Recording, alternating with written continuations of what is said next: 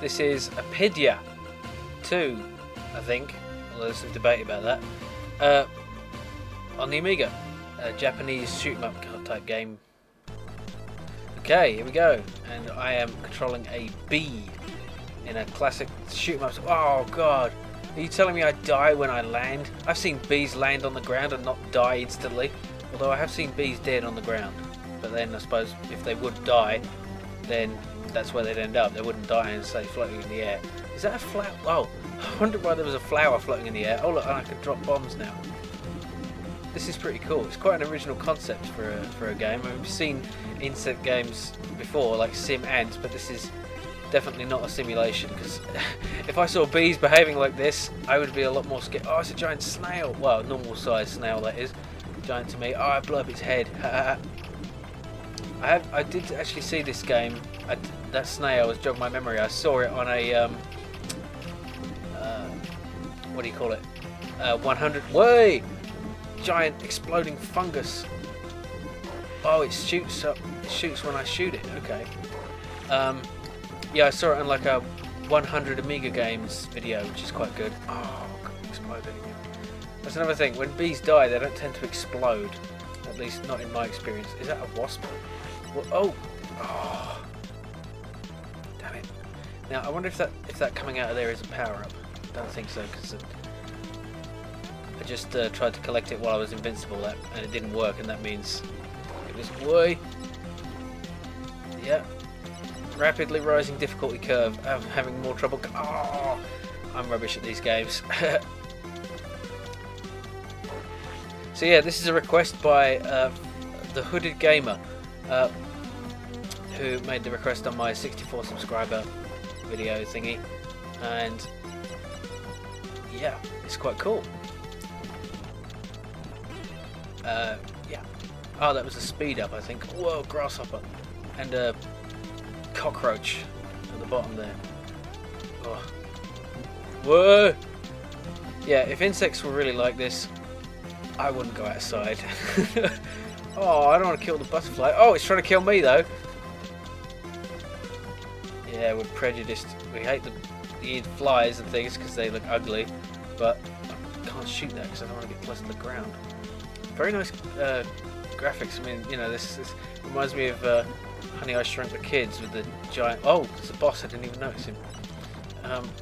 Which is kind of an annoying film, but it's got some cool visuals with the. Oh, I'm back here again. With the giant, well not giant, but the you know, stuff on the small scale, like the leaves and things, and the grass leaves, that is, grass blades, sorry. Grass is bladed, not leafed. Yeah. Whoa! Hopping grasshopper. Oh no! I am so rubbish at this game. But I'm going to have another go. Yes, I will continue from the beginning again. Oh, little flying ants. Well, I thought flying ants were bigger than bees. Maybe they're not flying ants. I don't know. I'm not too knowledgeable about the insect kingdom, but it is quite. I mean, it's not like this, but it is actually horrible in its own way. You know, apparently there's this creature called a lancet fluke, which oh, damn it. Which what it does, it's a parasite, and in order to continue its life cycle, it needs to get into the gut of a cow-like creature or something similar, something that eats grass. So what it does is it burrows into the brain, or what passes for a brain, of an ant, and basically sort of hijacks its brain and controls it, and forces it to climb up the nearest blade of grass and just stay up there and keep climbing up, so that it will be more likely to be eaten by a cow or other herbivore. So it basically, you know, mind controls the poor ant and drives it up the blade of glass like an all-terrain vehicle. Whoa. You know, that's pretty horrible. Imagine if there was something like that in. Is that a dung beetle throwing a piece of shit at me? I just noticed that. Brilliant. There's other horrible things in the insect kingdom, of course. Oh, I've got a little bee partner. That's cool. That's nifty. Oh! Now back to this simple gun. I'm going to lose now. I don't know what those icons are at the bottom. Whoa. Yeah, another example of horrible insectness is the concept of traumatic insemination, which is where the male insect will penetrate the female, but not in anywhere that is supposed to be penetrated. Basically, he will stab her with his sharp thingy and you know, in basically any part of her body, and just inject his stuff, and hoping that it will get to where it needs to go. Alright, fine, one more go. And that is pretty damn horrible. But that's the insect world. So as horrible as it looks in a computer game like this, it's far worse in real life. Not want to be an insect, but then if I was, I wouldn't really have the consciousness to wish that I wasn't. So yeah, this is a shoot 'em up game, and I'm I'm talking about consciousness. I really can ramble about anything, can't I? It's quite a cool game. Yeah, back to the game, that is. Enough about etymology. I always get them mixed up. One's the study of insects, the other is the study of words and their origins, which I don't know why.